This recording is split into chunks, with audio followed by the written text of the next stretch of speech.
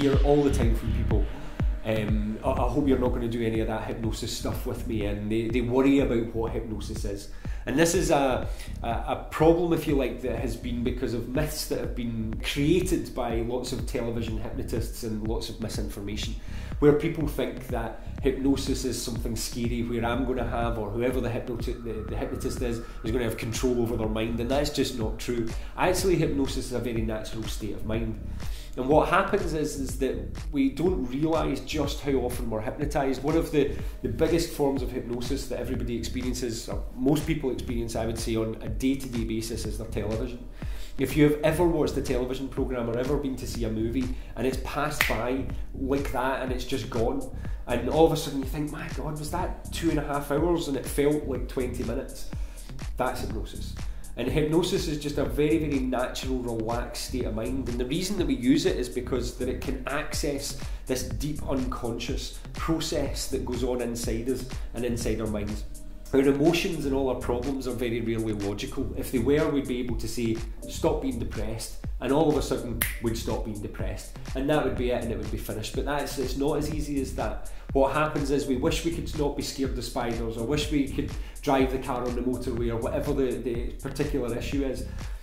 But we can't, because actually it's down here, it's almost held unconsciously in our deeper programming. And what hypnosis allows us to do is access that deeper programming. But just to debunk a couple of the myths. Number one, I have no control over your mind if you are in hypnosis. You are in complete control. In fact, one of the things I hear a lot of people say is they've been for hypnotherapy before, and they'll come and they'll see me and they'll say, yeah, I went for hypnotherapy before, but there was no way, I wasn't under. And people seem to think that to be hypnotised you have to be kind of drooling on yourself and dribbling all over the place and feeling this kind of altered state of mind that's almost like some sort of bizarre sacred experience. And it's not like that at all. Actually, it feels normally like closing your eyes and listening to somebody speak. It's in the skill of what we say that we start to create the change. In fact, quite often during hypnosis we'll have conversations where you'll be exactly aware of what's going on, and it's almost like having a waking dream. If you've ever been for a yoga class, if you've ever been to anywhere where you've done a guided visualization, that's hypnosis.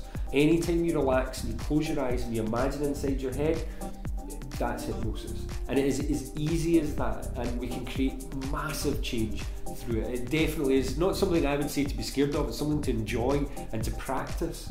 And a lot of people nowadays are even doing mindfulness, and there's all these apps you can get for your phone where you do mindfulness apps and mindfulness meditations. That's all hypnosis. So if you enjoy that type of thing, if you enjoy closing your eyes and relaxing, I promise you you'll enjoy hypnosis. You'll know exactly where you are, and we can create massive changes in your life if you can just open your mind to that.